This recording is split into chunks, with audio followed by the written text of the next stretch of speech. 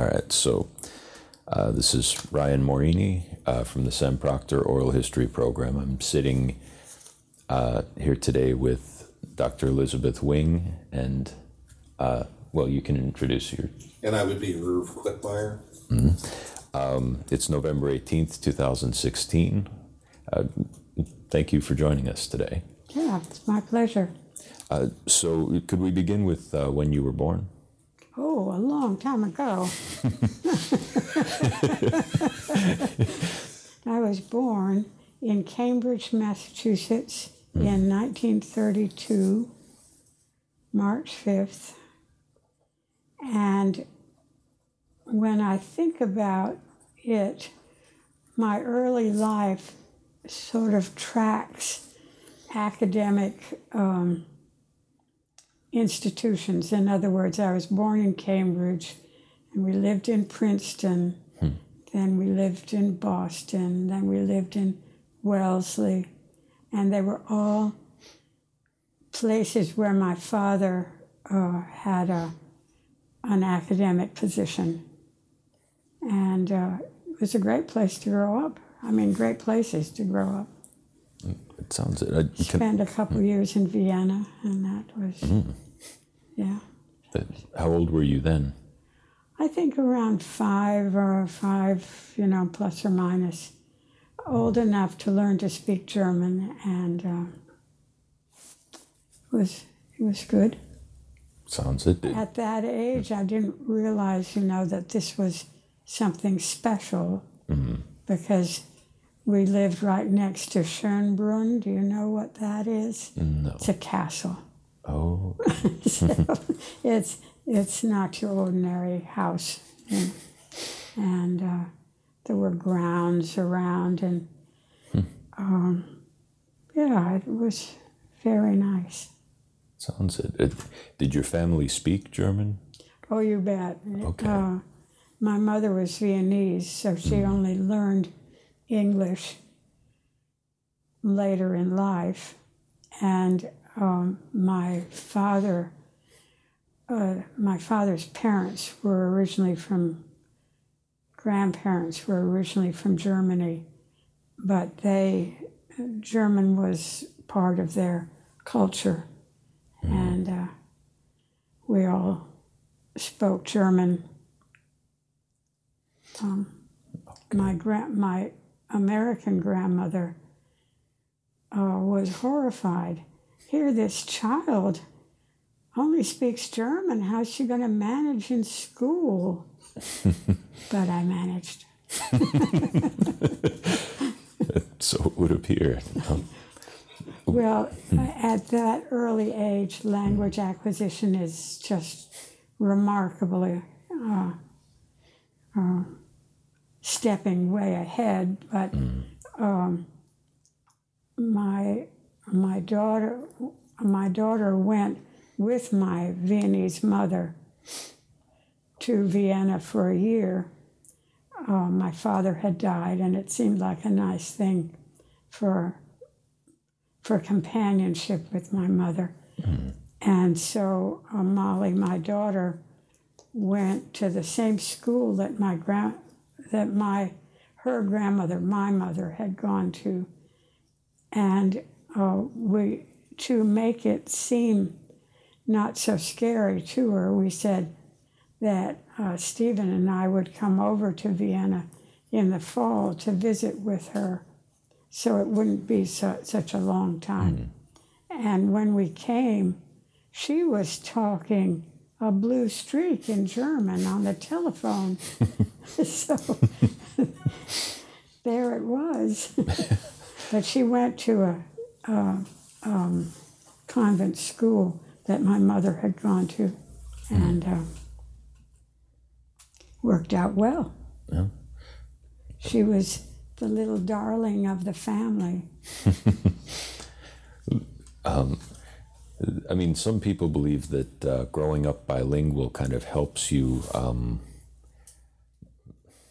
I know this is a vague phrase, but sort of expands the mind to see from different angles. Do you have any thoughts on that? Well, there's been a lot of discussion on the radio about bilingual whether it's helpful or not. And I think the more you know, the better it is.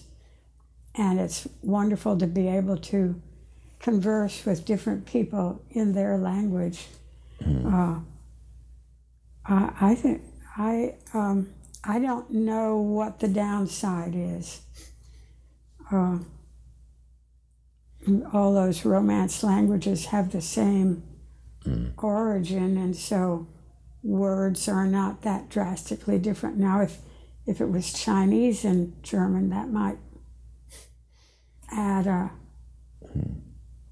great expanse to the mind. Yeah.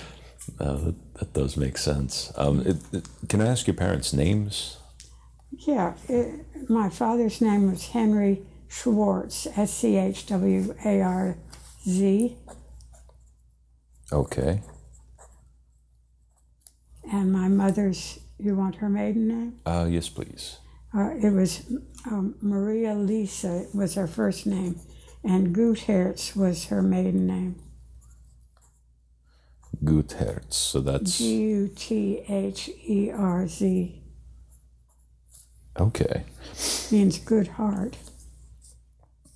It's a beautiful name. Yeah. Can I ask how they met? Yeah. My mother was Viennese and was interested in the English-speaking Union. It was an organization in Vienna. And a friend of my father's had been in Vienna and met my mother. And then when he came back, and my father was about to go to Europe, he said, the friend said, "Oh, I met a very, very nice young woman in Vienna. Why don't you look out for her?" That was my mother. So he did indeed look out for her. So in my early years, we lived in Vienna for a while. And to tell you the truth, I'm not exactly sure how that articulated with World War, but it must have in a way that I didn't know at that time.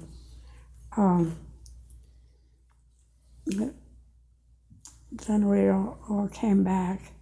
Well, actually, I believe, in fact, I know my parents came back because they wanted me to be born in America.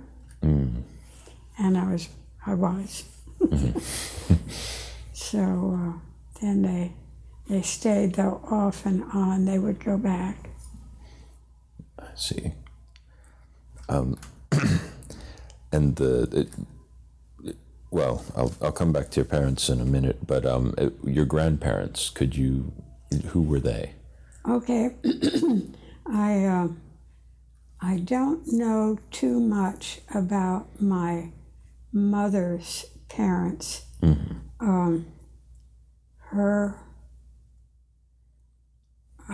It was just a very peculiar family.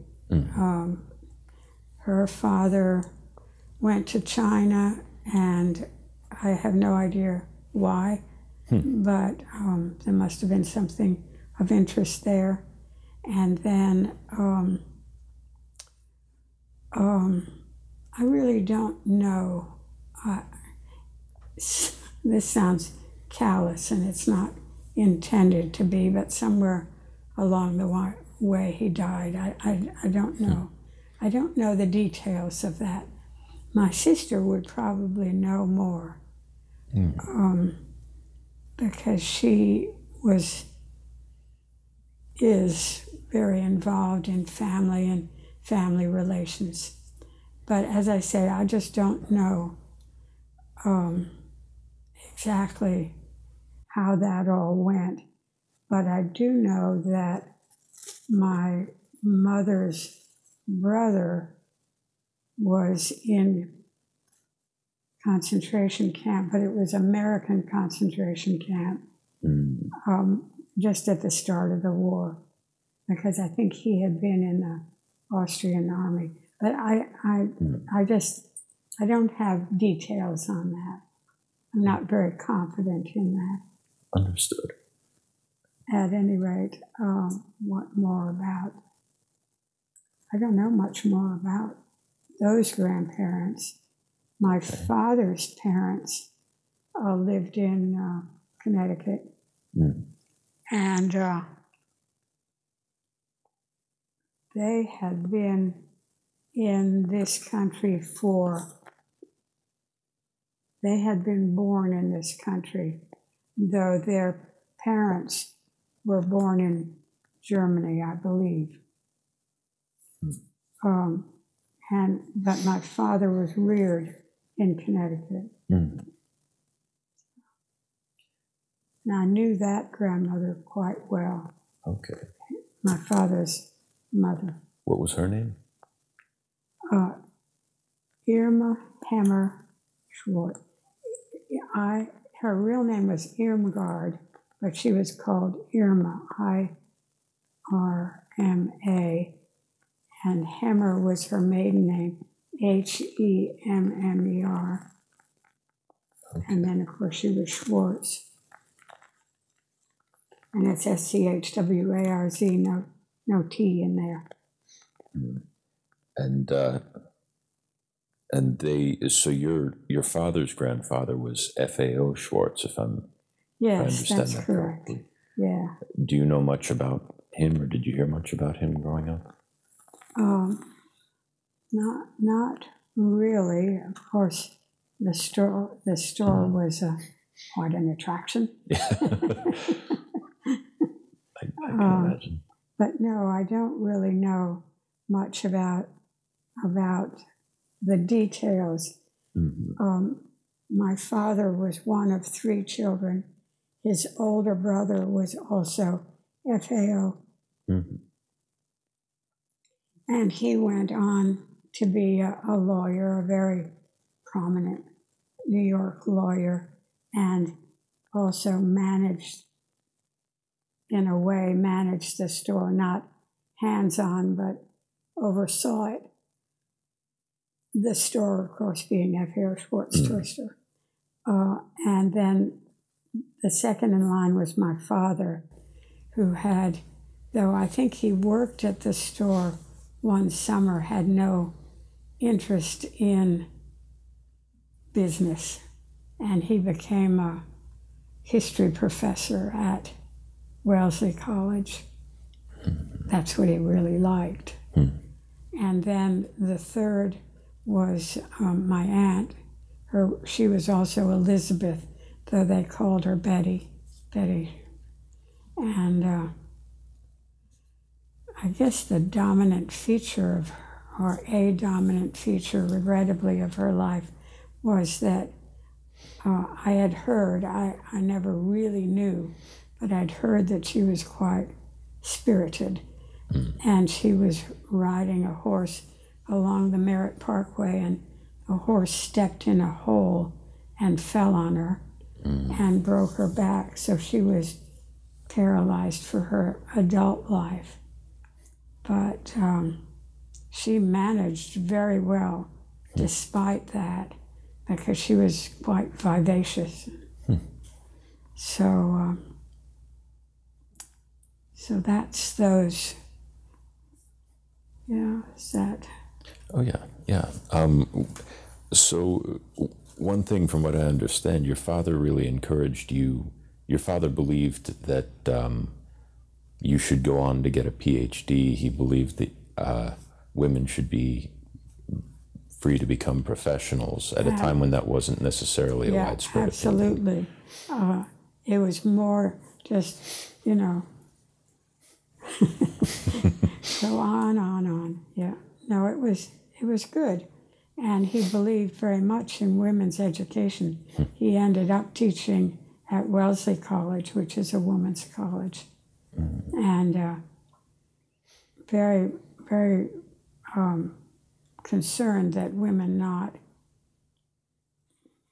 follow their interest and get themselves educated. Would you like to sit on something there? I'm okay. You're okay? I'm okay. Because we could put a stool there. Well, still. All right. Yeah. Can you put your drink Yep. there? Oh, yeah. Yeah. You got it. Oh, that's nice. I can put it back here. That might Oh, be yeah, you better. can reach around. Let's move this over to move this over the other side. Okay. I'm starting to get a little interference. It might be just because it's so close by. Is that better? I mean, I'm not getting it now. Oh, okay. Well, yeah. Oh, yeah, I yeah. don't know. It's fine. It sounds beautiful though. Okay, it's gorgeous. Okay. Okay. No interference? No. Okay. Yes. So how did he encourage you to, in terms of, I mean, it sounds like even as a child you were sort of expected to go on to a PhD. Well, expected to pull my weight and work. Okay. I mean, not work, study work, not well, wash dishes, sure. You know that, household things, gardening things. But, yeah. And I was very fortunate to go to really good schools. Very fortunate. So, the expectation was to study hard and contribute. And was there any resistance to that in the schools you went to, or was that attitude supported there? Oh, absolutely. Okay. Oh, yeah. Oh, yeah. Yeah. Do any of your teachers kind of stand out from that period, or? I haven't kept in touch with many of them. They would be really old folks by now. I suppose so. Yeah. But I had, while I still lived in the Boston area, I had kept up with the teachers. The biology teacher, Miss Hamilton, was a very, very pleasant person. And, yeah. And I did read that you, one of your earliest memories was something about a bucket full of earthworms. Oh, yeah, right. That was when we were living in Vienna, and the gardener was spading up the soil, and here were all these lovely creatures writhing around. So I gathered them up in my little pail, brought them in, and they were not appreciated. My father would have appreciated them. Yeah, but no. Did you do a lot of things outdoors growing up, exploring? Yeah, as much exploration was limited, by fences and urban living, and we took walks in the park. It was different from the way we raised our son, who lived over here near Bivens Arm. And there was, in the little old ramshackled house we lived in, had access to I think about 20 acres of woods and marsh, and there was the lake itself. And looking back on it, I think, wow, I was kind of hands off and not worried about him. But I wasn't worried because he seemed to observe, and he wasn't foolish when he went out into the woods. And so anyway, he survived. Survived well. So, marine ecologist. Now I should worry where he dives into the deeps, but can't worry for everything. As long as they're sensible, and know what their abilities are and so on. That's true. I think it's while you're in high school that you started volunteering at the Harvard Museum of Comparative Zoology. Yeah, right. How did that begin? Well, if you know somebody.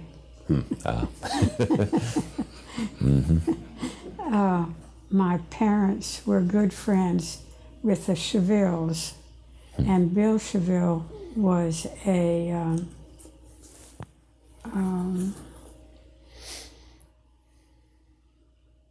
I don't know exactly what his title was, but he went on submarines, and he was sort of marine biology type person. And his wife, Barbara Lawrence, was a mammalogist. And so I volunteered for her in the mammal department. I see.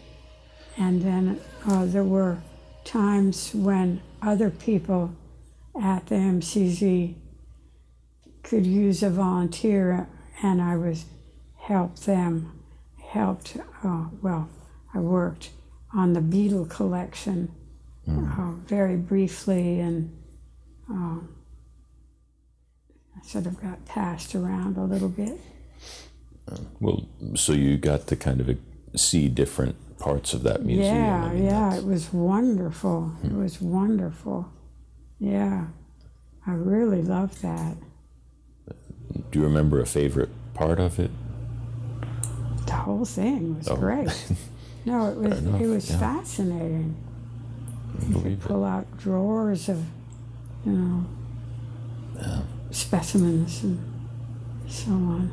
It's and I mean, today you can go on Google Images and find pictures of all those beetles, but I guess at that time it was the real beetles. Well, they were dead, but yeah, it was wonderful, fascinating. Well, and so what do you remember about Barbara Lawrence? Very kind, pleasant, Bostonian to the core. Maybe that doesn't mean anything to people, but there's a particular culture that she reflected, and she was from a good Bostonian family, lived in Concord, Mass, and she was very much no fuss, just go, do, lie, enjoy, help with this, and very, she just epitomizes good New England stock, if you know what I mean. She very much of an individual, not interested in show, but interested in getting down to the core of things. Do you think she had an influence on you at that time? Oh, clearly, yeah. Clearly, yeah.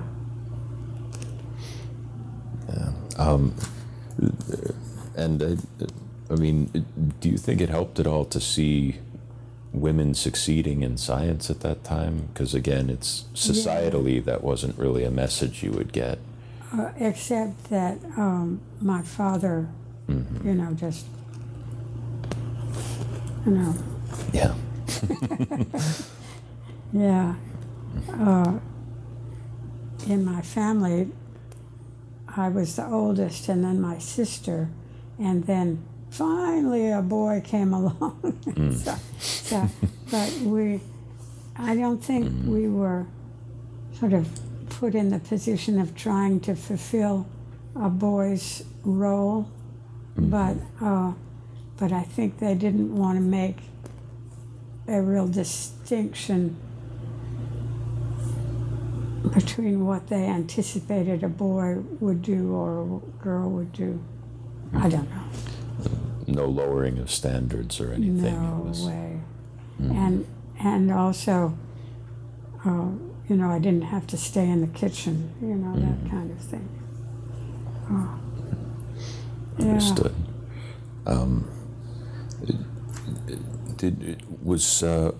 So you were born more or less during the Depression era. Yeah, very much so. How did that impact your life growing up? We don't waste stuff. And I remember needing a piece of paper, and so they passed me a piece of the newspaper, and I could write around the edge, you know, that kind of thing. Yeah, no wasting. But that's a good thing. That's a good thing. And same with food or with anything. Yeah. Don't be extravagant with it when you have it, and don't waste it.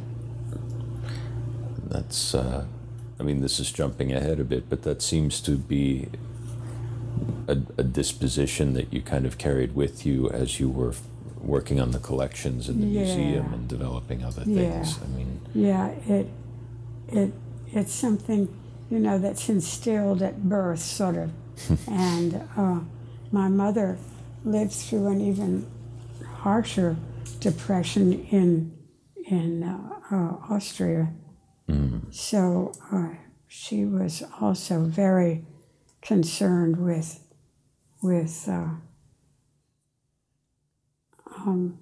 not being extravagant, not wasting resources. Yeah, it's good. It sounds it, yeah. So, let's see. And I understand you were involved with creating the Barbara Lawrence Prize for the Society of Ethnobiology. Oh, right, yeah. Yeah. I just nominated her because I knew, since I'd worked with her, had known her outside of work. And she never did get a PhD, which in those early years was not an essential requisite, but it surely would have helped. Yeah. But as things worked out for her, she didn't, in fact, get a PhD, nor did her husband. But he managed really well because he was so bright and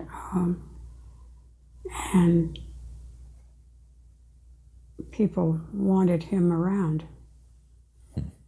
And I don't know how it would have been different if she had gotten a PhD. At the MCZ, there was a woman who worked on spiders. She did have her PhD, but she didn't, it didn't make a big difference in how resources were distributed at the museum level, if you know what I mean. Yeah. So I'm not sure it would have made any difference with Barbara, but I don't think she ever got the recognition that she should have, from my perspective, you know. Yeah. Well, you got a chance to at least try to help address that. Yeah. At least. Yeah. Well, that's a good thing. So you went to Mount Holyoke, is that correct? And I gather you were waiting tables and feeding salamanders. Is that? Oh, yeah. Did I tell somebody that? I believe so. Well, yeah, keeping the salamanders going was good fun. And so I'd have to go to the inn to get a hamburger and get real good hamburger for them if there wasn't anything available. It was pretty funny. As I told you, my father taught at Wellesley, and I knew Wellesley quite well. And I would have liked to have gone to Wellesley. I mean, just because I knew it. But my father said you should get away from home. And I think there's a point to that. Mount Holyoke was more in a rural setting. It was, in subsequent years, it's gotten connected with MIT in that students can take courses either place and get credit at Mount Holyoke. And some other university, maybe BU, I don't know for sure. But it's not quite as isolated as it was when I was there. I don't mean isolated in a bad way, but just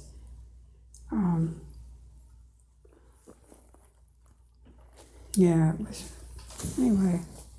More of an institution unto itself, I guess. Yeah, it was more, and it was way out in the sticks, you know, beautiful countryside, but it wasn't sort of an easy bus ride to MIT or anything like that. Understood. That Wellesley would have been. Mm-hmm. Kind of a smaller community, I guess, in that sense. Yeah, very much so, one. yeah. And so you studied biology there. You bet. And my understanding is you were sort of pushed away from the direction you ended up going in because the recommendation was to go toward medicine or toward other... That was the prevailing belief that one should do something useful.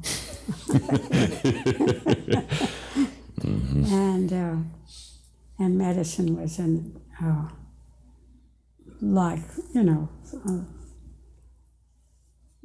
sort of what one would think of right away. It wasn't my parents at all that made that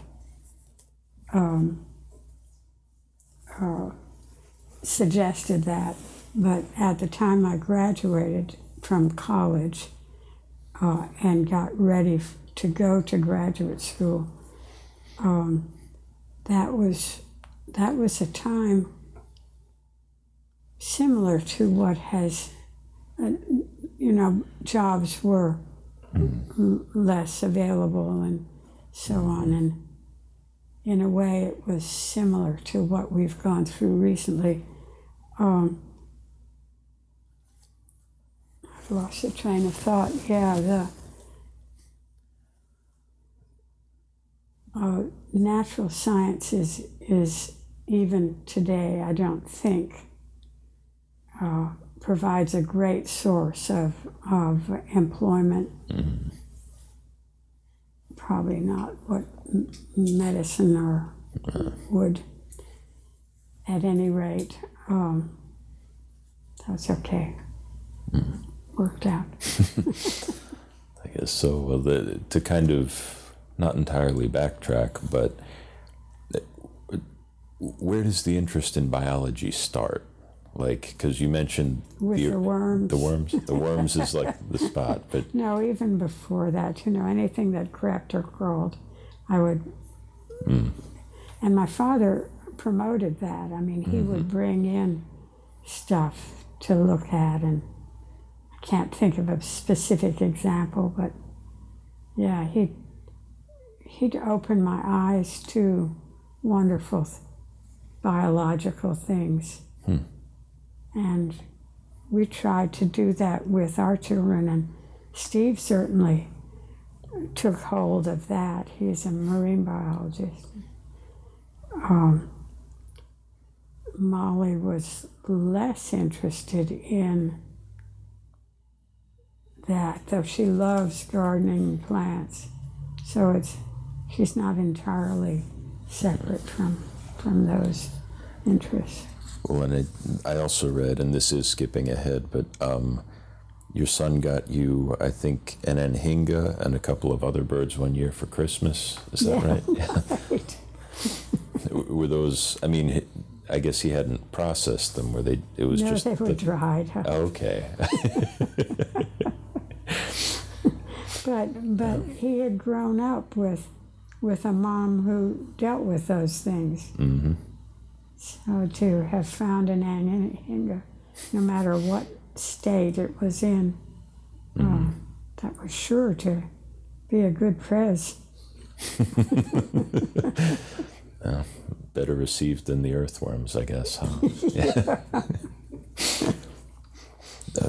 Well, so you,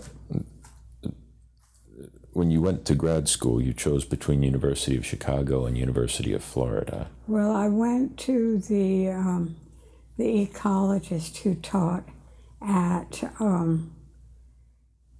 Mount Holyoke and asked her to advise me where the best natural history program was.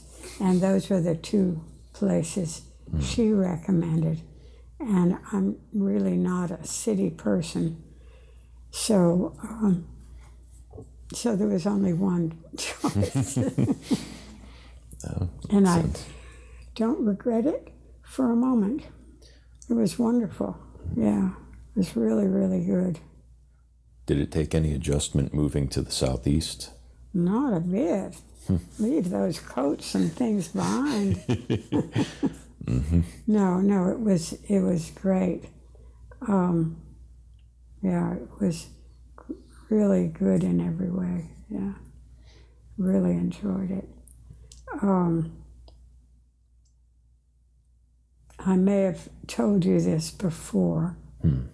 I don't remember now what I talked about, but my mother did come down to visit here in Gainesville, and I lived in that student enclave that's just north of Flint Hall.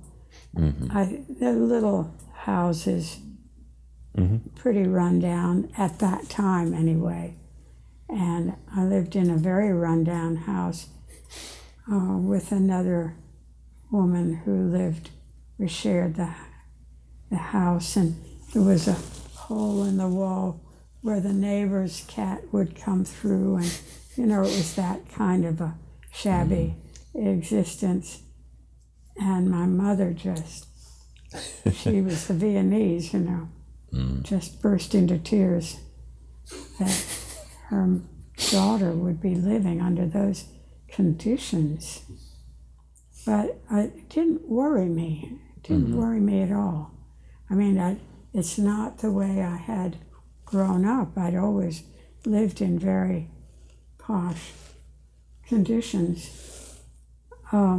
So it was just that I didn't need to have the... You were focused on what you were there for. Well, yeah, and it was cheap, so... A lot to be said for that. That's, although, so what was it like being at, I mean, UF had only become co-ed a few years prior. That's correct. Yeah. That's correct. The major professor I had was James Lane, and I didn't feel that he treated me differently than the fellows that worked for him or worked under his direction. I mean, he gave me information about possibilities or for employment or for studies or whatever, and oversaw my work and made constructive suggestions, and it was altogether really pleasant. Yeah, it was good. I mean, what was UF like at that time in contrast to today? Small. Yeah, it was really, really. Today I can't even find my way around campus, and you know Flint Hall. Mm-hmm. Yeah, Flint Hall was about it, and then there was the chemistry building, which was pretty big, and then there were a whole number of flavettes, the temporary buildings from, where was that place? Fort, They were, Camp Landing. or Camp Landing, Yeah. thank you. That's what I wanted. yeah, that would Yes. probably be it. And they were set up sort of, and they had laboratories and offices and so on. So it was very much temporary, but it worked perfectly well. The mammal collection was in one of those temporary buildings. Didn't leak, or if it leaked, we got it fixed, and it was it worked out well. But it gave much more open feeling in front, or when you looked from campus to Flint Hall, there were those giant pine trees, but grass underneath, a big meadow underneath it, and then the big chemistry building, and then those flavettes there. It was really quite nice. And then it wasn't a big deal to get into countryside. And that's, and did you take a lot of trips to get out into the countryside, or? I wouldn't say a lot. Okay. What I worked on was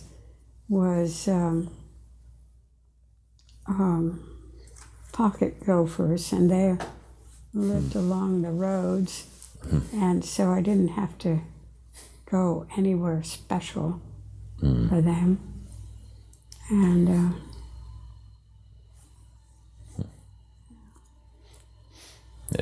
Do you remember any stories about collecting the pocket gophers or working on your thesis? Or? well, everybody wondered, what in the world are you doing? And I could go into a long song and dance about it, but no, it didn't seem, as I remember it, and this may be that I didn't have my eyes wide open, but I didn't feel as though I was being treated in any way differently, and what I was doing was what was expected. And so you're working, digging up pocket gophers. Well, that's good, It was a nice group of people, students in the biology department, doing great variety of things. Were there other women graduate students when you were there in the department? There was a woman, Betty Starner, who worked for a while. I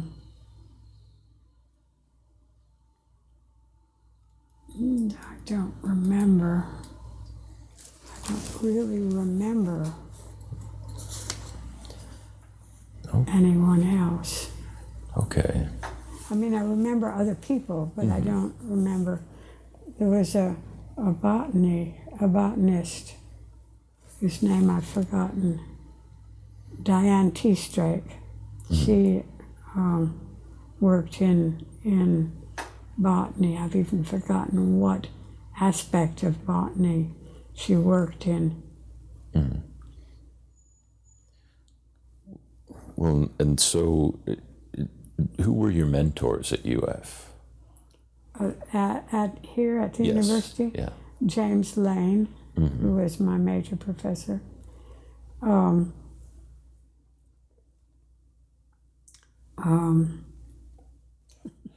Forget names.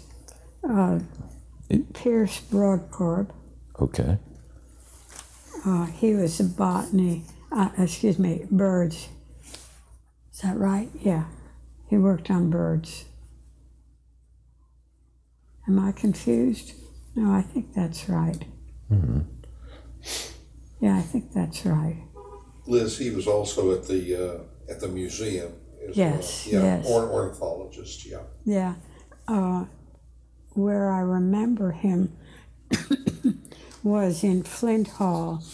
The mammal department was here, and then his office was right next to it, and the laboratory was here. I'm trying to visualize it. Yeah, yeah. I think he was probably the work. I didn't work with him, but he was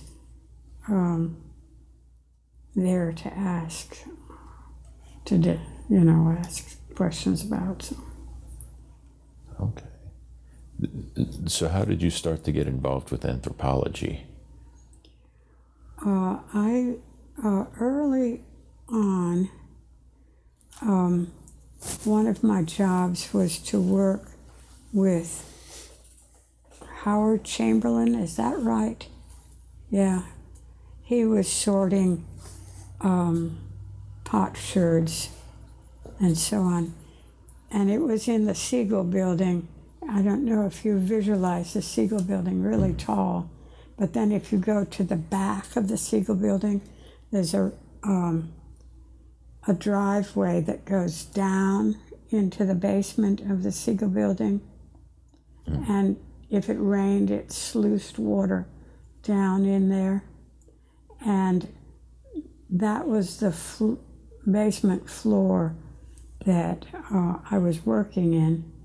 And Offenberg had his tortoises down there, and forget what else was down there, but it was a big storage area too. And Howard was working on sorting potsherds. And I think I was supposed to help him or do something. And there were bags of bones that they had taken the potsherds out of, and they just left the bags of bones up there. And so obviously somebody needed to work on those things. Yeah, that was good. Yeah. I bet. Otherwise they would have been just, Yeah, well, and so how did you, because there was no zooarchaeology at that time, how did you approach I just study? identified sorted and identified the bones as best I could. There was, in Flint Hall, there was the vestiges of comparative material, and Pierce Brodkorb actually had a wonderful comparative bird collection. So it wasn't something, totally new. It had needed to be done. It was good. Yeah. So I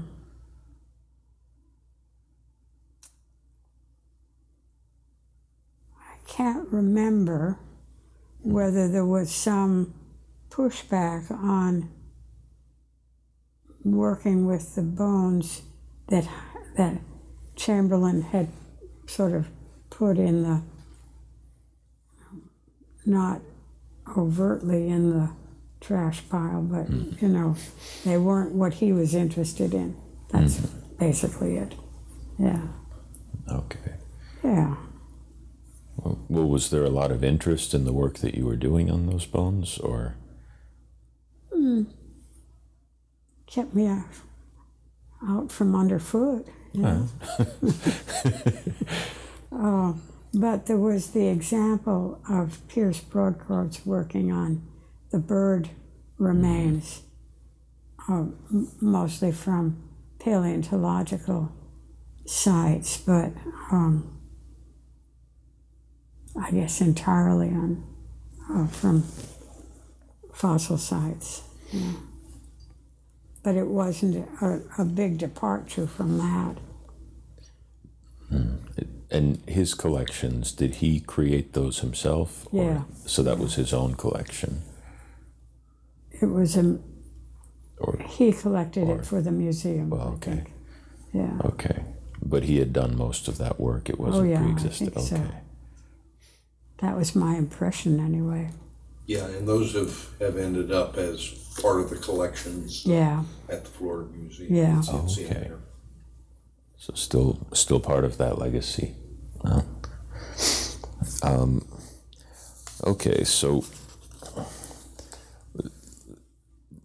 how does the connection to anthropology proceed from there? Because I guess that could have just been a side exercise and then back to pocket gophers or something else, but you continued down that track. Yeah, here again, Barbara Lawrence had worked on the animal remains, but from Near Eastern sites. Mm-hmm. So that was a clear model to follow. Yeah. Okay. And when did you meet your husband in all this? I told you about the kind of rundown house that I lived in while I was studying. Well, he lived in a spiffy apartment. Well, I mean, moderately. Oh, there weren't cats climbing through the, through the ductwork. He shared an apartment with Larry Ogren, who was a biology student, and so I knew Larry from working in the biology department, and then I was introduced to Jim, and it was I'm trying to think the distance from my apartment to his would be maybe the intersection up just right up here. Okay. Where that car is now. It was very, very close. And so we got to know each other, and one thing led to another. All right. So I guess we'll start up All right. again. So I think we're at a good point now to kind of talk about your career and how that developed. So kind of coming out of grad school and as you sort of,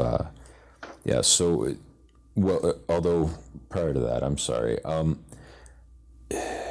you did some early underwater archaeology as a grad student, is that correct? And so I read that your initial training dive, you went 75 feet into Ginny Springs. Can you tell us about that? Yeah. One of the professors that I worked with, or who taught me, was John Goggin. Mm-hmm. You know him?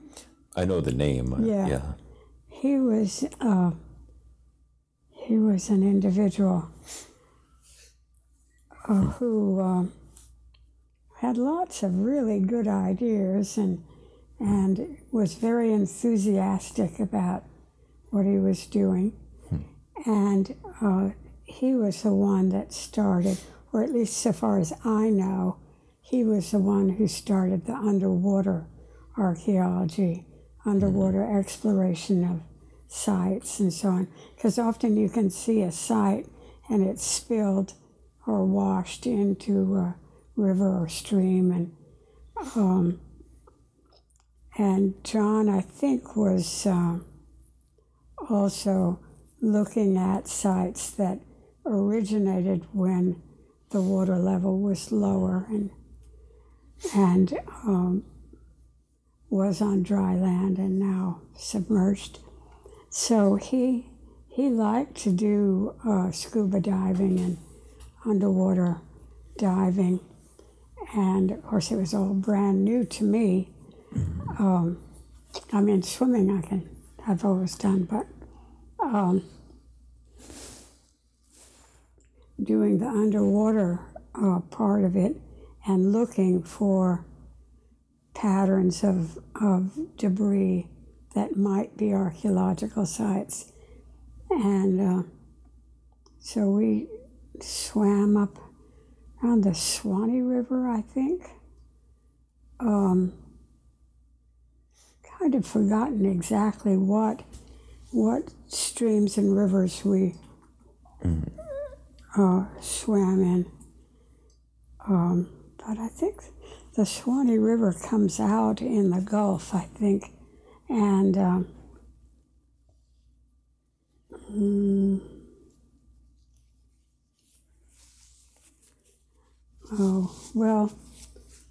we did various and sundry exploration dives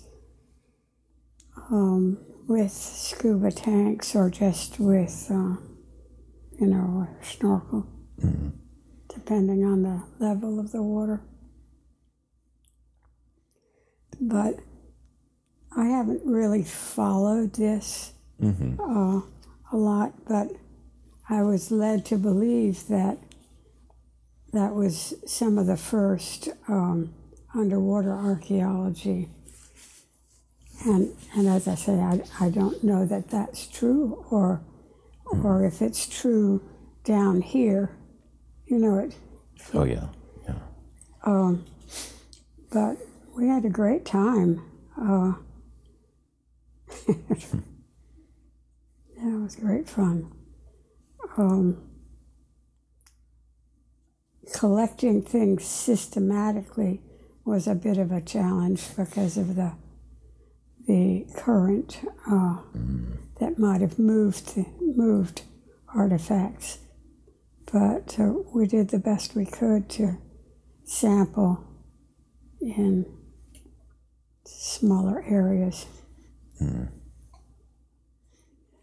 How did you do that? I mean, I guess you can't really set up a grid under the he did have sort of an apparatus that could lay it down, as I recall. Yeah. So there was one thing that I appreciated with him a lot was the attention to detail, or attention to keeping samples discrete, and not sort of letting things come in and change the complexity of the sample. Sometimes I hear nowadays that is different from what Gauguin advocated, was, keeping things very discrete, and so that you could, if there was a pattern to the debris, you could see it. Did that, I mean, I guess you didn't do a whole lot of underwater archaeology after that. You did some? We did a fair amount. Okay. Well, I mean, fair amount. We went out regularly for a while. Okay. Later in your career, you mean? No, at that time. Okay. Yeah, no, I didn't carry it on.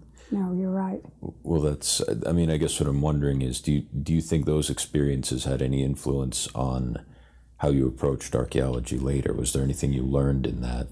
Oh, definitely the being precise. Being precise and setting out a grid and maintaining that. Very much so. So now when I hear people just gathering stuff, John wasn't here. Yeah, I think it was the proper thing to do, because how do you analyze it if it's all mixed up, so to speak? Even though through the ages the water may have dispersed some of the material. Anyway. Yeah, well, there's always something that can disperse material for better or worse. But it seemed that if you get a good sample, you might be able to verify that it had been, if it had been moved or had, that the source was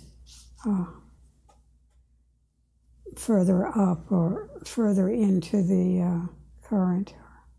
I don't know how, that's not explaining it well, but yeah. I think that makes sense. So what would your dissertation was on the mammalian faunas in Trinidad.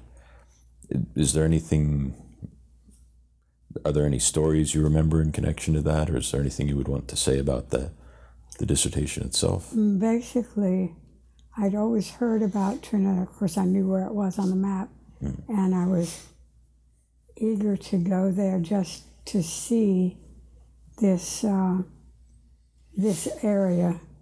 And the interesting thing would be the connection with the mainland of South America, and then the cultures of the Caribbean, and the impact of being at the edge of the Gulf there.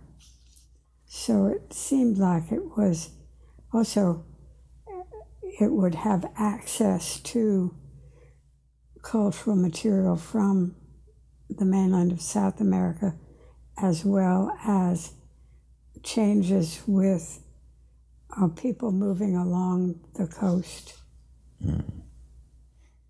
Okay, and let's see. Well, what was your experience with writing the dissertation? I mean, hard work.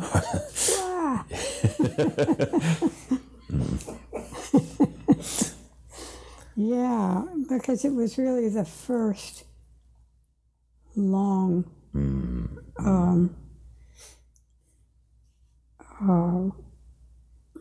how should I describe it? A long, involved sort of presentation that needed to be backed up and explained.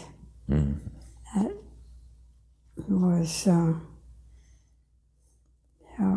previously, everything I had written before was sort of manageable. It was discrete. And this was a much bigger and more complex exercise, yeah. Yeah, that's, I mean, I know advisors today sometimes try to get students to cut down their dissertations because there's... Not too verbose. Yeah, but I guess at that time that was not as much the case, was it? Well,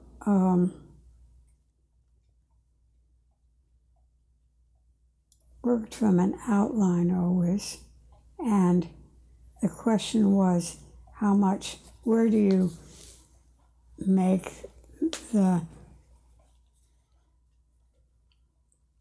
what is the sort of the size of the unit that you're going to be working on, and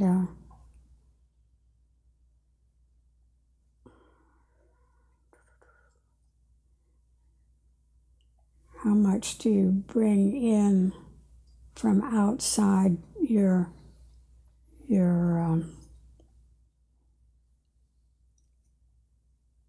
area of concentration. So I think it's important not to, to close it off too tightly, because that's sort of not the way things work. You want to know where certain, in this case, animals or uses of animals came from, and how different life in different environments require different responses. So did you have a sense at that time that you were doing work that was sort of groundbreaking? And I don't mean that in an egotistical sense, but sort of you were doing things that hadn't been done, and there were a lot of new questions you could Right, to but ask. that's true of any sort of original work that you would be involved in. I think before one starts, it's hard to imagine all of the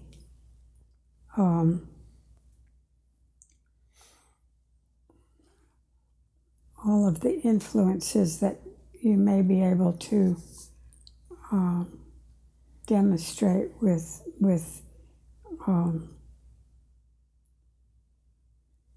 the work. I don't think I'm explaining this at all well, but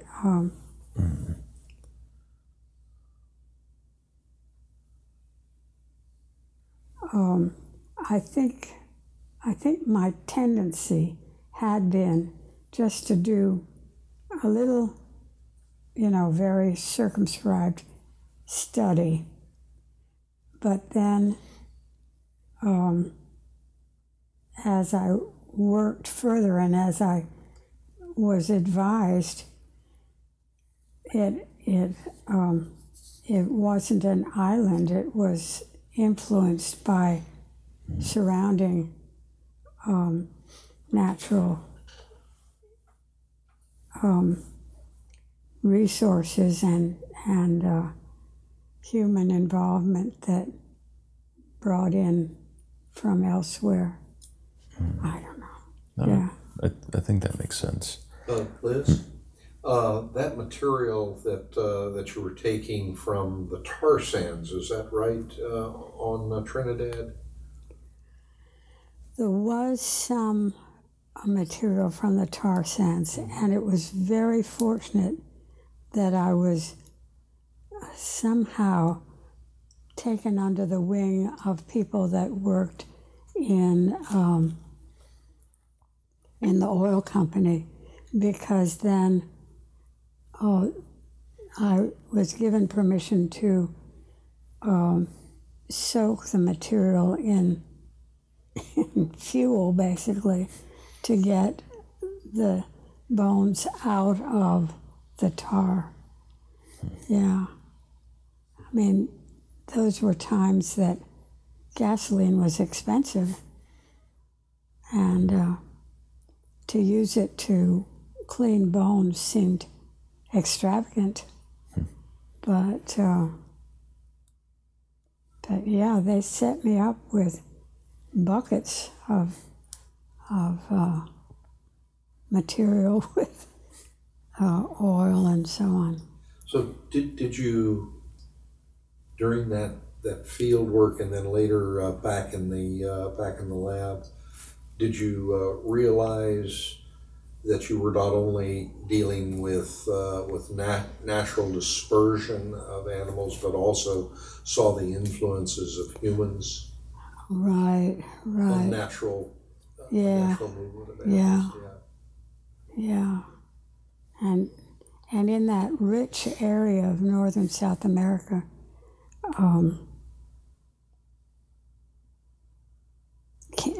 the animals and their remains came under the influence of so many different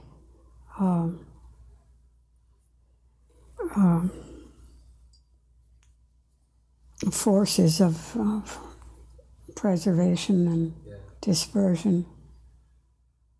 Yeah, you would have been writing your dissertation just before island biogeography would have been written. Right. And so you didn't necessarily have the advantage of that, that work. And there were a whole string of islands, Isla Margarita and all of those around there, and then around Trinidad, and then on up. Pretty neat. Yeah. Well, and my understanding is the skeletal collections here were not sufficient for you to do your analysis on the dissertation, so you had to collect specific, yeah, because there'd be no collection that would encompass the South American fauna. Yeah. And so you worked with, or you were lent specimens from Harvard and from institutions in Europe. Is that correct? Right, just to fill in until I had built up the collection. You know, Wayne King was making skeletons there of the reptiles. That's right, yeah. And yeah, that comparative collection, it's absolutely vital to have an adequate one. And that's a whole other enterprise, really, is to get the specimens, particularly, well, and there are also legal restrictions on what you can take, how you can take it, where you can take it, and then how you bring it into this country. All of that have to work around. Not work, I don't mean work around, but to navigate, kind of. Yeah, yeah. To know that you're doing it as it should be done. It's easy to look at the end result of archaeology or anthropology and not think about all the back end work that goes into having any chance of making it possible. Right. Yeah. But fun it is. You know, it's fun. Yeah. Well, I would hope so, because you did a lot of collection building over there. Well, so how did you kind of, from what I understand, you sort of ended up kind of creating or helping to create the position that you took at the museum. It didn't really exist prior to you. Oh, no, it wouldn't have existed. No, but I had funding, so that was good. But the question was how to continue that. And I don't mean to say it just took persuading people to fund it, but by starting to fund it and then getting people interested in what you're doing, that helps a lot. And there were people working elsewhere, can't think right offhand, who, yikes. We can pause for a moment. We were talking about you creating the position. Oh, the position, sure. And you were talking about people externally that helped in causing the people with the money to fund it. Well, the one that comes to mind would be Bill Sears. Oh, sure. Yeah, Bill. At that time, there weren't too many zooarchaeologists. And if you could satisfy somebody who dearly wanted to have their bones identified, their specimens, then that helped a lot to build up a satisfied clientele, so to speak. So if people send samples down for wherever, and that it resulted in some useful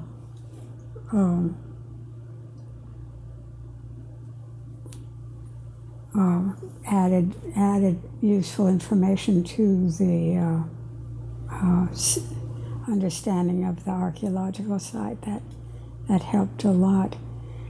And Bill Sears, there were a number of people that were pleased to have the material done, have the material identified, because they weren't basically interested in that material.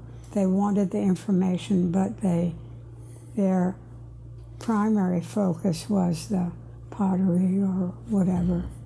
So to have a captive zooarchaeologist was very good. Yeah. Well, and then from the zooarchaeologist point of view, that was great. You have more evidence of the demand for that kind of research. I can imagine. Well, that's really a pivotal time. Let's say broadly the 50s into the 60s in archaeology in terms of, the field changed a lot rather quickly. Yes, I think it did, right.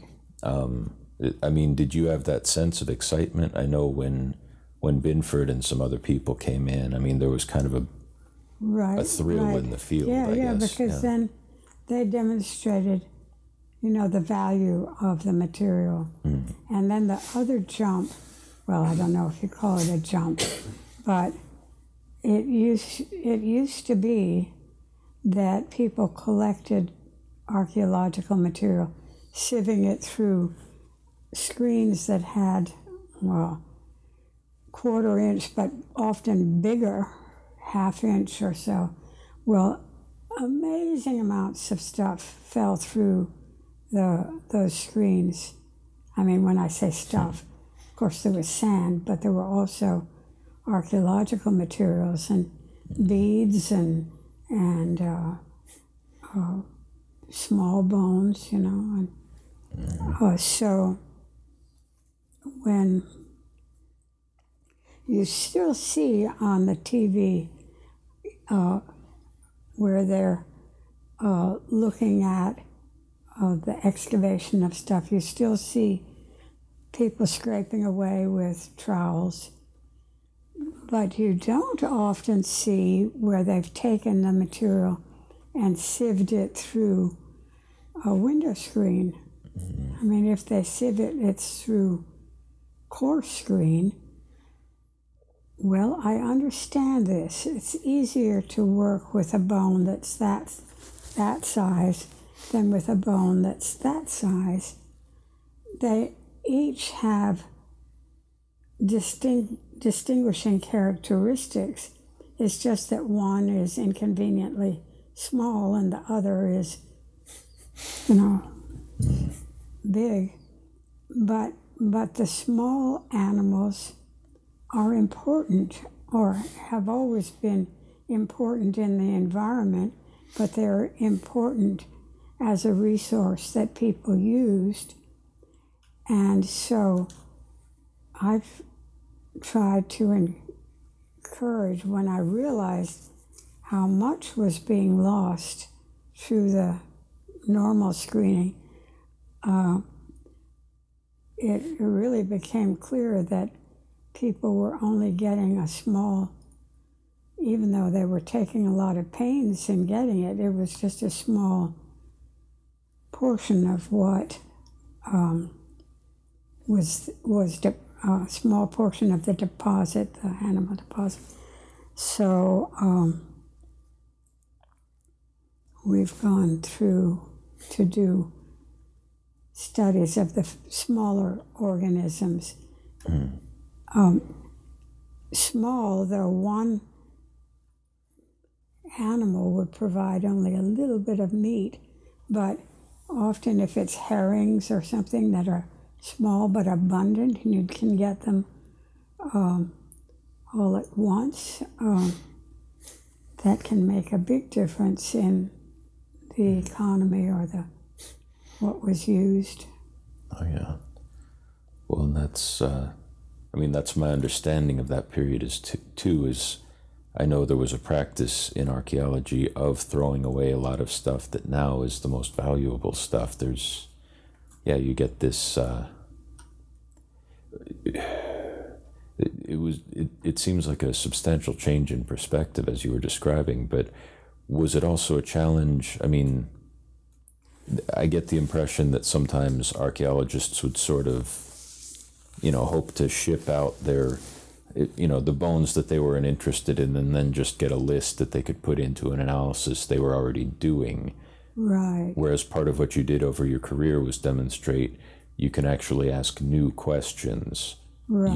You can expand the scope of what you're studying based on these materials, that they're not just an appendix. What was that process? Well, like? That was basically trying to be as complete as possible in recovery of the material, and then in analysis to likewise make sure you know what parts of the skeleton were there. Was there some selection going on?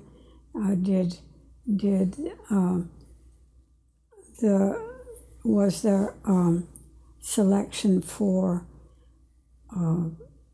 the large bones that had the most meat on them, for example, and the finger bones were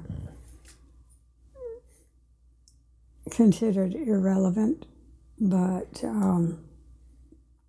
I think the more complete that's possible, you can analyze what parts of the skeleton were there and whether the age of the individuals or the parts that had cut marks or burn marks, so you can get a little more information about the use of the animals. And I don't know what she sees. Or hears. And that goes right along with the identification of only mammals, for example. Well, mammals are great. We're one. But other animals were maybe equally or more important. So had reptiles, had fish, had birds, and invertebrates. They're often quite separate in that they are such taxonomically so different. But for completeness, I think the whole fauna should be studied. Liz, I think that also thinking about your particular philosophy on this, one of the things that contributed to our usefulness is that you required us as faunal analysts to write these things up and provide a written report. Yeah, right. Exactly. Yeah, otherwise... It's just a list. Yeah.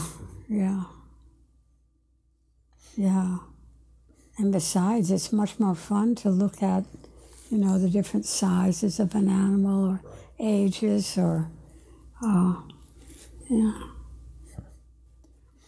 And that's I gather that's one of the things you really liked about working in the museum is you were able to get people from different fields together to talk about these things. Oh, absolutely. Yeah. And if it was just to chat about it, that's great too, but to actually then get people to help provide insight into what is the meaning of the presence of this animal as opposed to that one. Yeah. I'm not sure if those same conversations happen today quite as readily, but... It may depend on the composition of the faculty or the composition of the faculty in a particular unit. If you have ready access to a specialist on birds, one on reptiles, that's why the museum was the best of all possible worlds, because those people were there and usually pretty interested in what other colleagues were doing. Yeah. Well, it's related in my note, or in my mind anyway, but a kind of related note. I read that in 1970, that's when the first time you taught zooarch as an actual class, like formally zooarchaeology as a class. Do you remember much? Say so. That's. Do you remember much about how you approached teaching it at a time when there wasn't a textbook or any kind of? I think what I did was just approach it the way I approached working on faunal samples. I think so. I can't really remember specifically thinking about how to do it, but I think it's really important to have a good taxonomic background or access to good the taxonomic, the inclusion of the animals from different taxonomic groups, and then the completeness of the remains, the skeletal completeness, and the age and size distribution of the animals. And then, of course, the association of the different species. So that would be kind of the approach.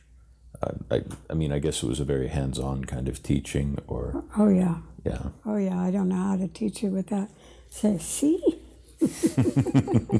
See what I mean? Because in abstract, if you haven't worked with animal skeletons, yeah, you don't, you wouldn't necessarily know what to observe, yeah. Was there a lot of interest in that course in the early days, or in... Well, enough so I could keep giving it. All right, that works. Yeah. There seemed to be interest in what was going on in the lab, wouldn't you say?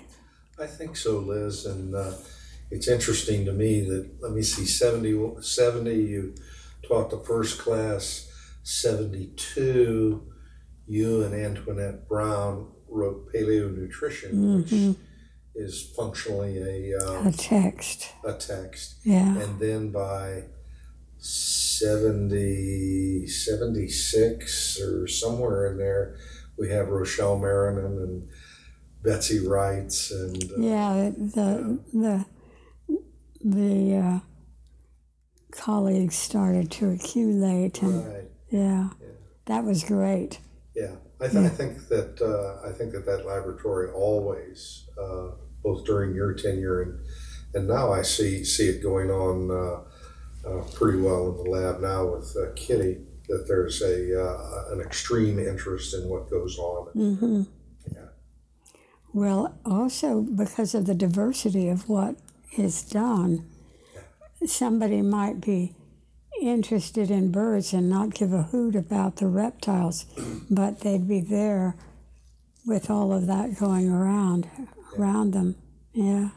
Yeah, I think the philosophy of not providing student spaces or offices and putting them all in the laboratory together is most useful. And the thing that comes to mind is when I first arrived there, you would always, or somebody would always put out an item on the table. Now, what is this? So everybody was interacting. Yeah, that's a useful thing anyway, to have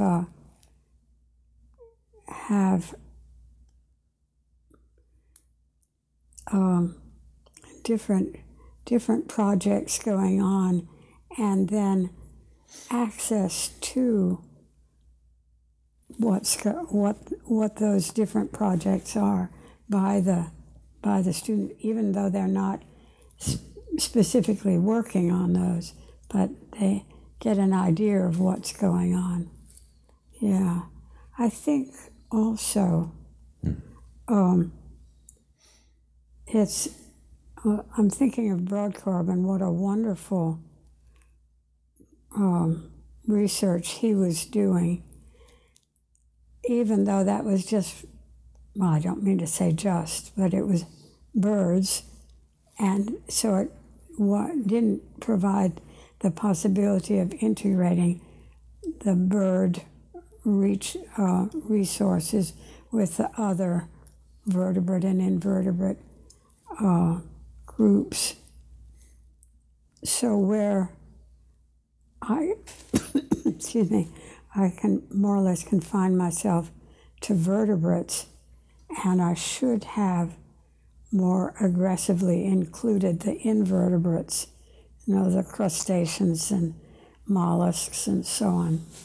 But I didn't. Well, but I remember in that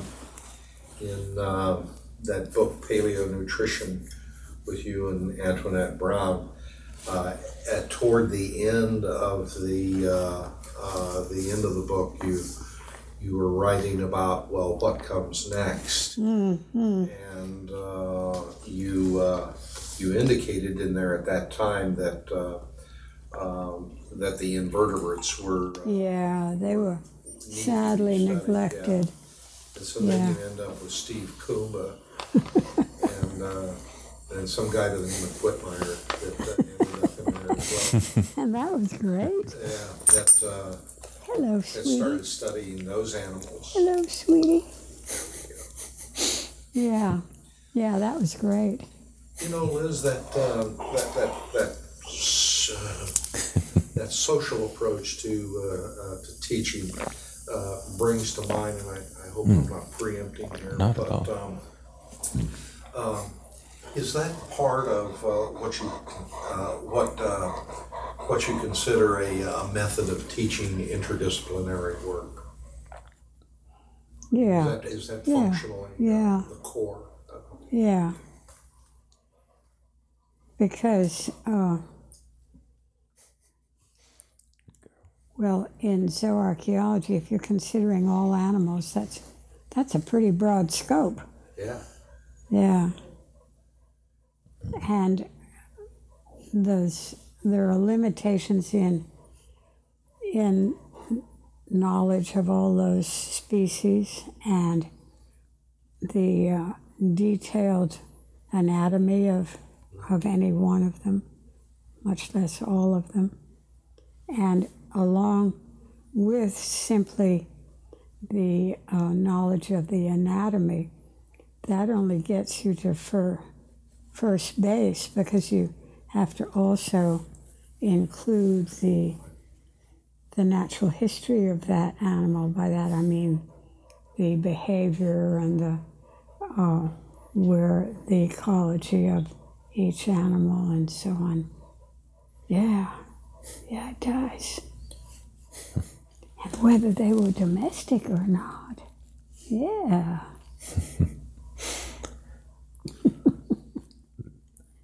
Well, so can I ask about a logistical aspect of you're building up the collections at this time. You don't just go out and get clean bones and put them in a drawer. There's a process of... There's definitely a process. And much of that process is a little smelly, but you learn to breathe through your mouth. Okay. And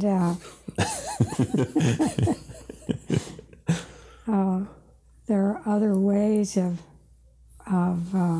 cleaning bones or shells other than rotting the soft tissue off.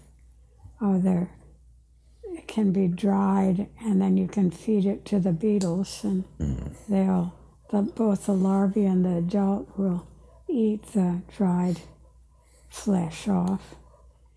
There's a hazard to that if you do that in a museum setting and the beetles get loose. That can adversely affect the specimens in the collection. So you have to be extremely careful or do it off-site. Here, we did it off-site. I can't even think exactly where. The behavior lab is over there somewhere. Car Hall Roof was the first place, I think, that... Yeah, that's right. And the smelly thing happened there, and you were asked to leave. And then some of those odors were sucked down into the... Well, it is unpleasant. I mean, basically, people don't like that smell. but you can't X-ray the bones or, get beyond the flesh. You have to deal with that. And if you're interested in doing the research, that interest will overcome the inconvenience of the smell. So, anyway, what am I droning on for? No, because that's what we're here for. Was there another detail about that? About that? But I mean, yeah, I guess I was also wondering how you managed finding a site where people could, because you can't just go and do that next to classrooms and things necessarily, because that's a little distracting. You're very right. Yeah. Well, Broadcorp managed to do it in his lab pretty much, didn't he? He did. Yeah. I wasn't of that status so that I couldn't do it in the... But we were given access to a temporary building on campus to do that kind of work. But before that, we did it in the kitchen or someplace, Liz, a really good question that I think a lot of folks might have that are not in the museum world would be why, or can you deal with just one animal of one taxa for a comparative collection, or is there more needed there? Yeah. Sample size is critical, yeah. And there's individual variation in every animal, plant. And in order to, you have to understand the range of variation in order to identify something accurately. In other words, boy, this looks an awful lot like species X, but it's not quite right. And is it because it's a juvenile as opposed to an adult, or an individual variant, or what? So therefore, having access to several specimens would help to answer that question. And it becomes critical when you're working with specimens of species that have several subspecies or several related species, and you have to determine the variability within that so that you get the right, you assess it correctly. And that's quite a luxury to have several specimens of deer, for example, because you have young ones, grown ones, and ones from the Panhandle, and ones from Peninsula Florida. So they all might be variants one way or another. So to have a whole array, and that sounds kind of wasteful or an overstep of what is really needed, but to truly understand the variation, you need to look at a number. No, that makes sense. We're boring the girl. Liz, I don't mean to put you on the spot, but we've come to a point in this modern day where we can distribute images and stuff like that, and certainly we understand the value of photographs. Oh yeah. You're right. But in the modern setting, what of the actual collections? Yeah, I mean, yeah. That's a important issue. And since I personally was able to work with the actual bones, I think I tend to favor that a great deal. Favor the possibility of access to the full range of variation. I mean, if you look just in this room, there are just, four of us, but we're all somewhat different. Mm-hmm. And the skeletons would reflect those differences. And so in making an identification, you have to be aware of that. And hopefully have specimens varied enough that you can decide whether it's individual variation or that you've missed the boat and you're not identifying it correctly, or what have you. A male-female difference, an age difference, and all those have an impact. And therefore,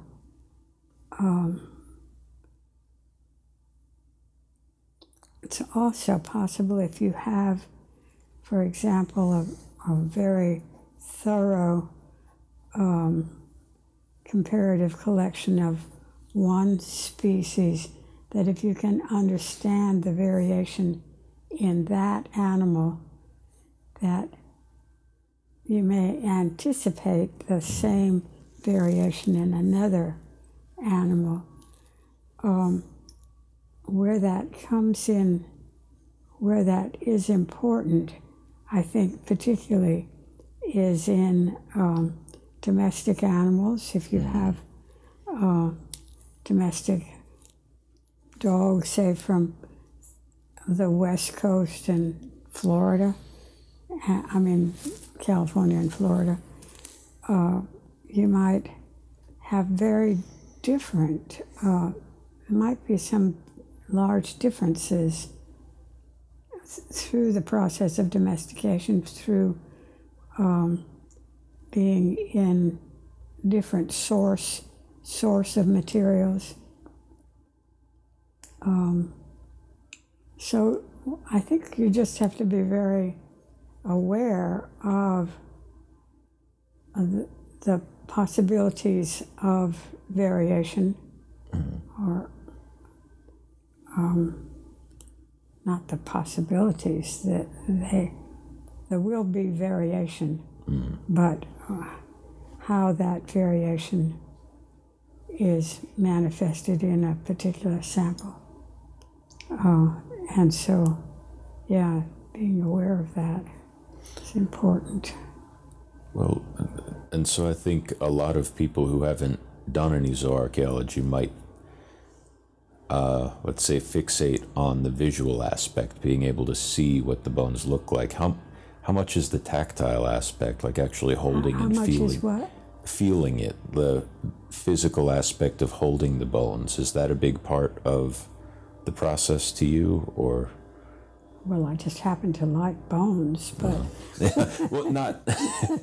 I mean, in terms of identification, does it help to be able to pick them up and kind of... Well, to pick up an unknown and compare it to what do you think it might be. You can hold it side by side and rotate it. So I think that's very useful to... I think Ryan is getting to the point of wanting to know about the actual physical structure of it when you feel it. So with mammal bones, it might not be much of a landmark for feeling of the bone or the sight of it. But if you get into shells, for example, the rugosity of the shell, that sort of thing. So Right, but even with mammals, the older bones would be heavier than the juveniles, or they might be the same yeah, rough size, but yeah, have to take. I think you have to rely on all the aspects that are available, all the aspects of variation that are available. Yeah. No, makes sense. Well, so we've been discussing a period where you started taking on students. You went from being a student to having students over time. I know this is kind of a vague sort of question, but was there a basic philosophy in terms of being a mentor, like how you approached teaching students and helping them to kind of get their careers started? Yes, I think there are several things that are important in that.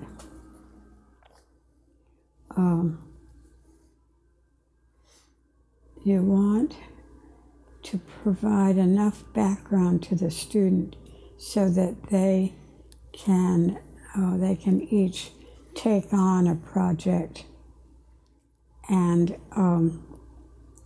see it through. Now,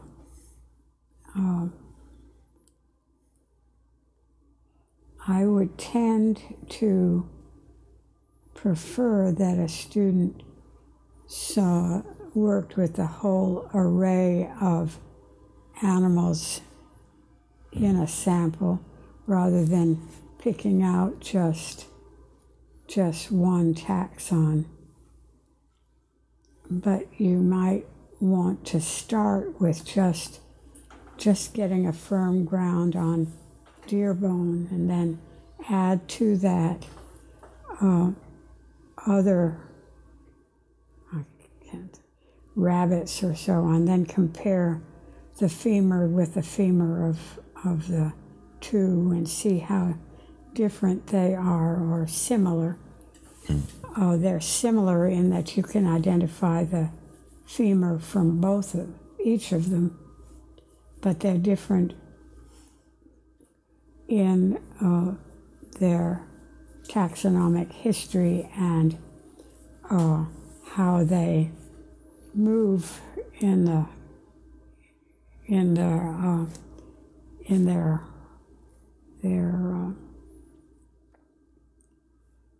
world, so to speak, because they're going after different resources. They're different sizes. They have different strategies and predators and so on. So they will be quite different, even though you can recognize the comparable bone of each of them. And I think it's important to try and understand why that bone is the way it is and different from this bone, the bone of, say, a deer and a rabbit. Or size is an obvious difference, but other features are as well. I'm not sure at all that that's what you've asked me. Well, I mean, I think that's part of it, just your approach to mentoring and things like that. Yeah, I'd always like students to study as complete a sample as possible. And I personally fall down hard on studying the vertebrates and not including the invertebrates, which I've always thought I should have done and never did. So I guess one has to, just for convenience, put certain limits and certain emphasis on knowing that it's incomplete. Well, unfortunately, archaeology can never get a fully complete.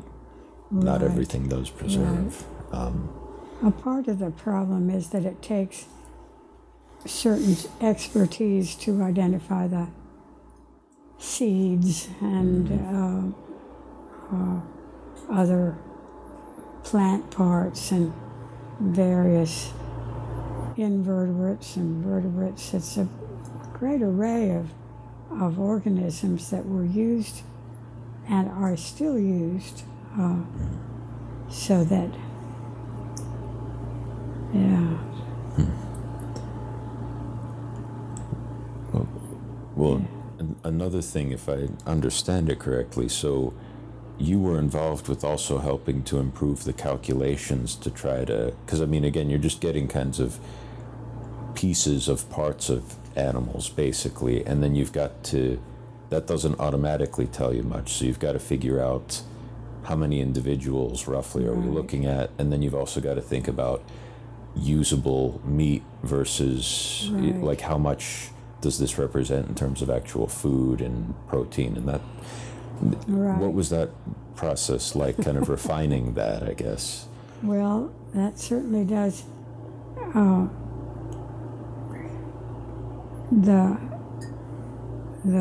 The questions you're able to ask and answer with a faunal sample will determine how much insight you can get into the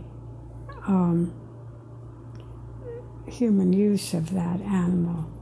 So what I mean by that is, say again, you have a sample with deer and rabbit and loads of shell, and of course plants are probably there were loads of plants, but you get only a very limited amount of plants. But say you get a lot of acorns too. So you have to be conscious of the fact that the rabbits and the deer will give you insight into a certain aspects of prehistoric hunting and use of food, use of muscle for food, but that you have to be aware that you only have a small sliver of what, even though they may be the largest bones in the sample, is still a small sliver of what people used. And you can't just invent what people used, you have to have some evidence for it. Evidence in the way of the hard remains that survive, or modern techniques have expanded some of these things. So, yeah.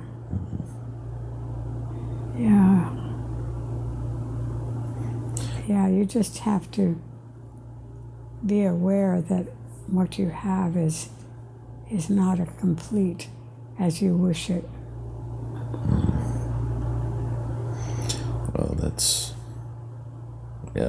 part of the field overall, I guess. But yeah,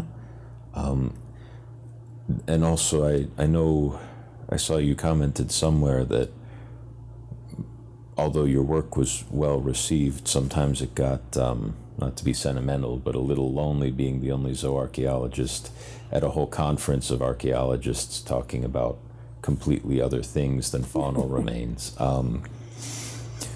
And you found, I don't know if I want to call it a refuge per se, but there were international conferences you could go to where it was actually all zooarchaeology. And yeah, is there anything you could share about those experiences? Yeah, that's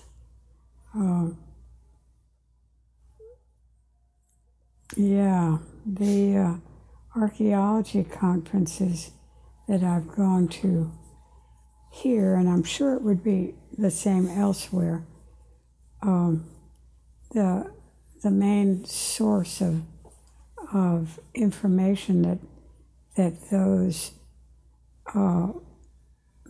research was based on would be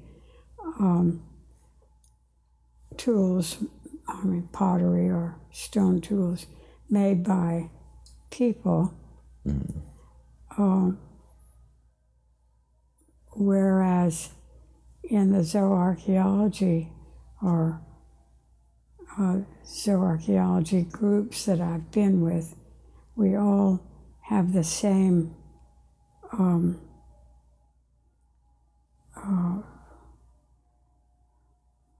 types of materials we're working on and know full well that this is just a small amount of evidence of past uses of resources. It helps, I think, to compare the archaeological materials from different sites, and you get a pattern building up of the sort of the animals that were relied on most widely, as opposed to those that you know were the exceptions to that. Then you go to some place where there aren't either deer or rabbit, yet they had animals that were used. What I'm thinking of is some of the Pacific Islands. They had a lot of fish and turtles, totally different, but adequate for sustaining a society, requiring different responses by people, different tools. That's fun, yeah, to see that. I can imagine. Well, and that's another, at least as I've learned it and as it seems, that's another part of a change in archaeology that people point to Binford for, although I think it was more people than just one or two. But there was a period where archaeology was, did they describe it as the handmaiden of cultural? You know, cultural could tell you what human variation could be, and then archaeologists would try to find that variation. And it seems like with your generation of archaeologists started trying to help define human variation rather than always looking for an ethnographic example. Right. But it does help to understand how a tool might have been used, and then get other evidence to support that. What I mean by that is, if you have what would be identified as a spear point, question would be what are they spearing? Each other or some food resource? And then trying to find a food animal that you'd use a spear on. I mean, you wouldn't use it on a mouse, or it wouldn't. You'd have to see what sort of size constraints would be. That makes sense. Yeah. Was there anything you wanted to jump in with? By the way? Okay. Well, so, I mean, I think we're coming up on a good point to close soon. Yeah. I guess if I could just ask, over the span of your career, how would you say you've seen the field of zooarchaeology change? I mean, what do you notice from the beginning to now. Yeah, of course. Yeah. It was a long span. Yeah. And it used to be that zooarchaeology, just the term, needed full explanation of what was meant by that, whereas now I think it's pretty well understood as more people get involved in that. So yeah, I'm not sure it's, in terms of the population in general, whether people would have any sort of a notion what that was all about, but there's been enough natural history programs or television programs where people, at least in this country, would understand what the general outline of that. Yeah, I think. I guess, Liz, that they don't know the name zooarchaeology, but they certainly know our work. Right. Yeah, that's true. Yeah. Well, all right. I guess this is a pretty good place to close. But do you have any final thoughts or reflections you'd want to?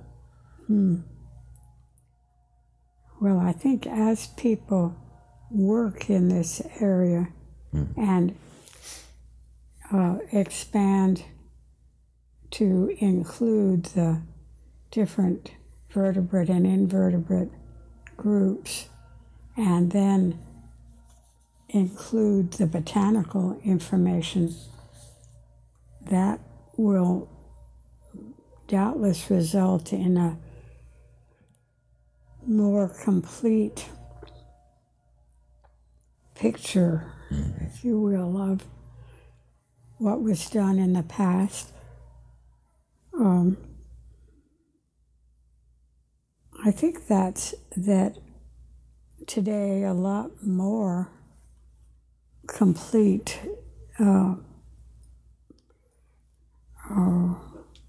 understanding is than when I first started. I think, yeah, it was dear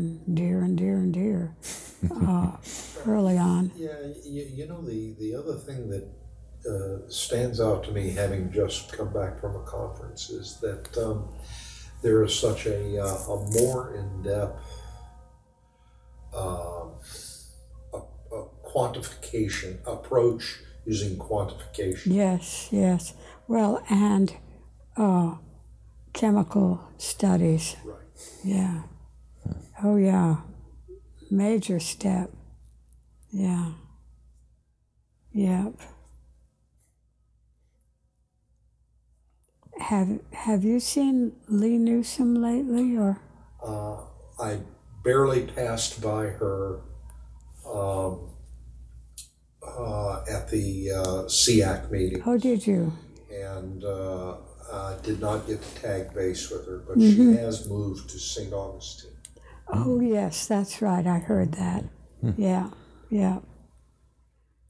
But she was a wonderful pioneer in the study of the plant remains. And, yeah, that was great. Great to have that. Well, yeah. Well, I guess this is a good place to close the interview, unless you had anything else to add at the moment. Well, I'll probably think of a whole bunch of things. That's how it works. Well, Liz, you'll have a third opportunity because Kitty is going to have you, for the third interview that we've got, to walk through the collections with us. Oh. And that'll be sometime from now. But yeah. But so much has been added that I won't recognize it. Well, that'll be a chance to ask those questions. I think I think it'll be an interesting thing for you to see. Oh, absolutely, yeah. I know when we made the transition to the new curator, that we all had thoughts about how well the collections are being treated and and their status, Yes. how they're doing. Right. And my hope is when you look at that, you'll find that they are indeed, in good hands. Yes. And in a very usable Arrangement there. Yeah. Right. Good. Yeah. But I'll let you be the judge of that. No, I fully anticipate that. Yeah. Yeah. Yeah. Do you get a lot of visitors or regular visitors? Liz, just before I retired, I put together a list of the people that used the laboratory 2015 through fiscal year 2016, and we had over, just foreign researchers, over 50 individuals, as I recall, that Wow. came and used the collections. Wow. That represented somewhere in the neighborhood, roughly of 1,700 hours of research time in the lab. Boy, that's So, pretty good. Yeah, that's very good. Yeah. How How does that stack up against the other collections in the museum? Well, I don't know. I should have.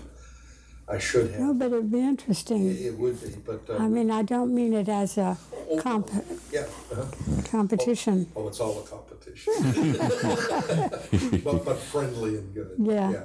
But I was just thinking, because of the nature of zooarchaeology, you would expect more people coming in because there might be the mammal folks or the mollusks folks, you know what I mean? I'll see if I can dig that out. That'd be kind of interesting.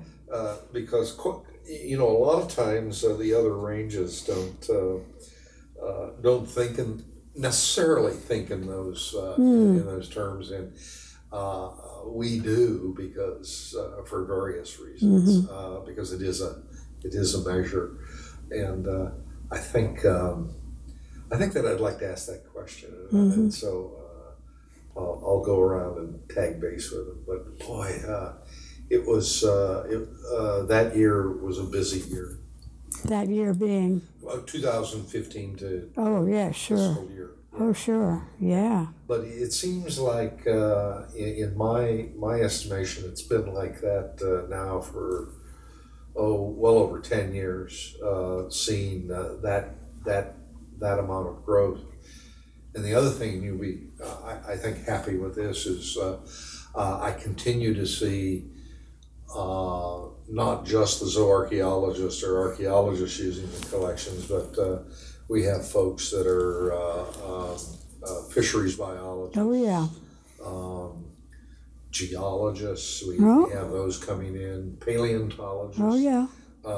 Looking at collections. For example, one of John Bloch's students, Viatek is her last name, was interested in little box turtles and how they've changed over geological time. She's a paleontologist. And so she came in and was very interested in the Fort Center stuff. Oh, yes. Some of that stuff is almost whole. And yes, right. So Yeah. we're seeing, still seeing that broad range of use of the collections. I know we're supposed to be at the end of this, but I have one question. Of course, I'd like to ask. I had a faculty member not long ago come in and looking at the collections and marveled at it, and he said to me, he says, "Well, why can't we just have these in the mammal range and the fish over in ichthyology?" So, in your estimation, why a zooarchaeology collection, a comparative collection? because people didn't survive on fish alone. You know, our diet is very diverse, and therefore those animals that are in the site, which are presumably largely refuse from past meals, would be equally diverse. And if we were anteaters and studying just our kin, then we would be looking for ant shells, but we're not. We're different. So it's best having that comparative collection all together for I that. think so, yeah. I can't imagine how to do it otherwise. You know, to take it apart and then put it back together, yeah, would be. Anyway, that's just my opinion. Faculty member, I was able to, kind of relay that to them, but I want to know how you felt about it. You set them straight. Oh, as much as I could, Liz.